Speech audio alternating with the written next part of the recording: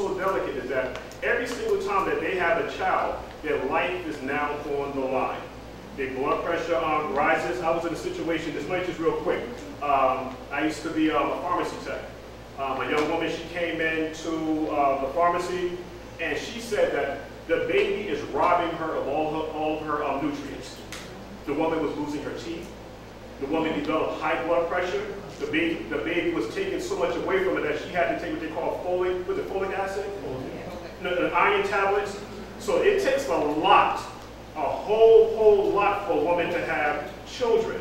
And so again, I'm only bringing these things out not to make anybody feel bad or anything like that, but again, it was just customs. And remember back in the day, in some of the old like King Kong movies and things like that, whenever there was like a transgression in the land or whatever like that, they would go out and look for a virgin. We don't do this in Israel. This is not a custom. They would take the woman and throw her into the volcano. And stuff like that, the virgin woman. But that is not what we're talking about. We're not throwing nobody into volcanoes, all right? But we're just trying to show the difference in what was done with some of the culture. Plus, the other thing is, I understand the thing with David, because, I mean, anybody that's ever been in the military, really been in combat, that brother was fighting a whole lot. Yeah. I mean, he was fighting for years. Yeah. You know what I'm saying? And that, I mean, they had to take a toll on him. They had to take a toll on him. Yeah, I mean, that's just understanding. Absolutely. So that's all that was. And as you... Okay, verse 3.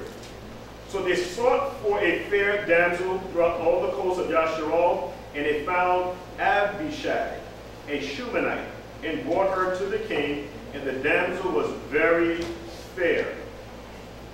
And again, I don't want to discriminate. I say Halle Berry, if some of you like Whoopi Goldberg, fine. Whatever your taste is, no problem. Whatever your taste is, all right? Yeah, Whoopi Goldberg, okay.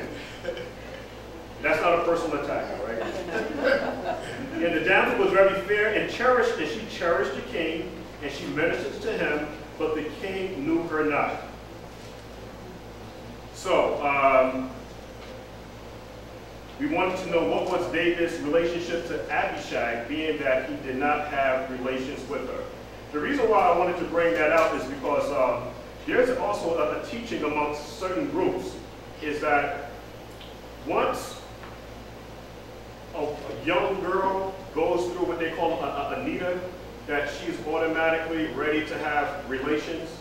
And the reason why we brought out the word na'ara and the word batula is because that's not true. Any woman would tell you just because a young girl begins her nida, that does not mean that she's ready to have intercourse, right? There's other things that needs to take place genetically, biologically with the body in order for her to actually do these things. And so again, in certain cultures, I'm sure that you've heard of it, female circumcision. Yeah. Okay. We've heard of situations where in some Ethiopian customs where these big grown men are messing with 9, 10, 11, 12-year-old girls and messing them up.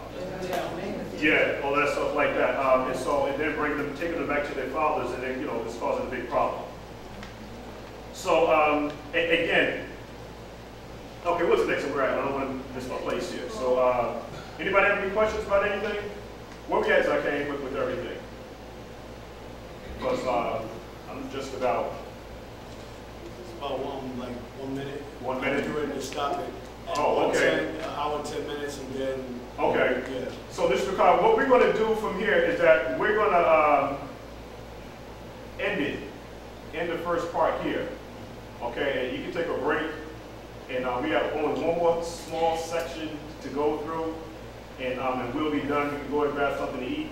The next one might be a little rough, but we're going to get through it. We got some fast cars here. Moray has a BMW. I can get away real fast with that. Moray has a Jaguar, and so we're going to have a good time now.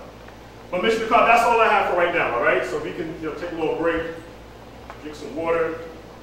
Fan yourselves, and we are almost done.